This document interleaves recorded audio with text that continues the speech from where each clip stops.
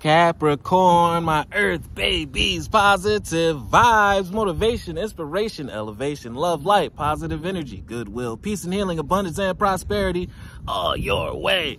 Bad health is big business. I'm here to put them out of business. Head swelling, PTSD, stroke, anxiety, depression, mental illness, physical ailments are at an all-time high, plaguing us at the age of an all-time low. I'm here to heal that with my Fountain of Youth technique. But for that, please like, share, comment, and subscribe. This page has been a blessing to you. Your word of the day, Capricorn, is positive thinking. You have a positive creation, foundation, aura. Whatever you've been doing has only been building not only on yourself to be a better being, but also a help to the rest of the world. So you're building something that the world needs. And even if that's just you being a reflection of something that we all can work towards.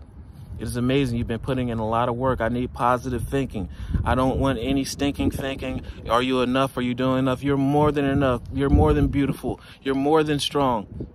Look in the mirror and give yourself some credit today and stay positive. Go into your place of meditation, prayer. Go out to the elements and think, how can I continue to build on what I have been working on to be greater, not only for myself, but the foundations of what I'm presenting. My life is full of small patches of light.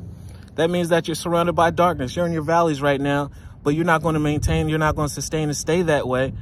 In no time, those small patches are going to be shining as bright as the sun right now. And the dark times and the dark shadows that used to be in those wildernesses will be a thing of the past.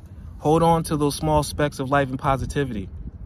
Therefore, those are the things that you only acknowledge. And in no time, you'll be outside in your manifestations in light and out of the wilderness. I direct my thoughts to what brings me well-being. I place what is waiting on me into the hands of the universe. Little by little, the light awakens in my being, and I find serenity. And you find your place to be. That's success. Love one another. Be kind to one another. Love yourself. And I love you too.